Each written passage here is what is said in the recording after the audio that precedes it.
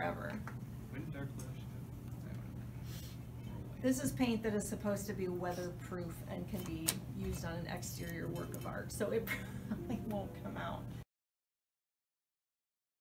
But everybody's different. You will develop a different speed, maybe, that floats your boat a little bit better.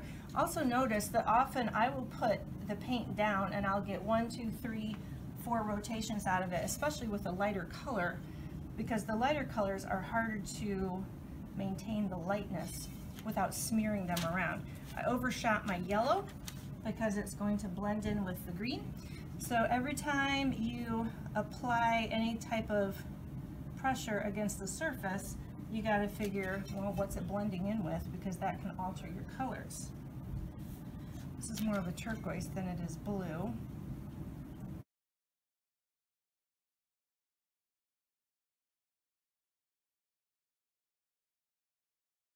Colors for one of these.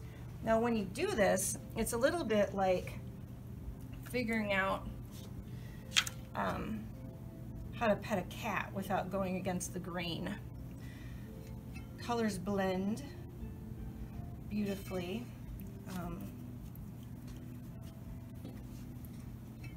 But the light colors, of course, get eaten up by other colors.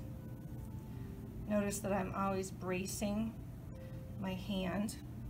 I don't have any blue. Got it. It's such a simple thing. It's so simple, but it's fun and it's beautiful. And I can do this for hours. Granted, I can't stand up straight when I'm done, but it's not important. Might lose my dinner a few times.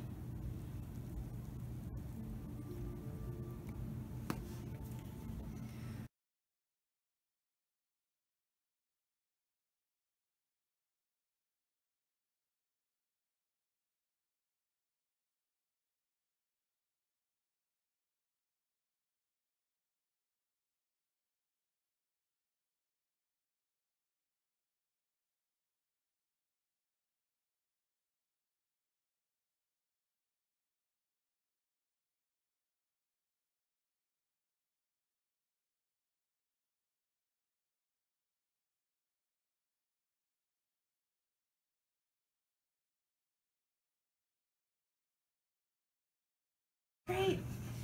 You can blend any color. You don't have to stick with the spectrum.